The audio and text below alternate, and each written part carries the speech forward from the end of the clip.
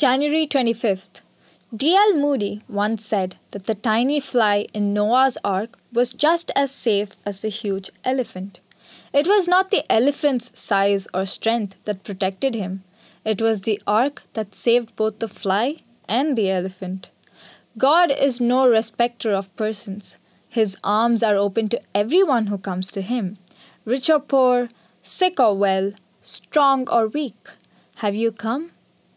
God is not one to show partiality, but in every nation the man who fears him and does what is right is welcome to him.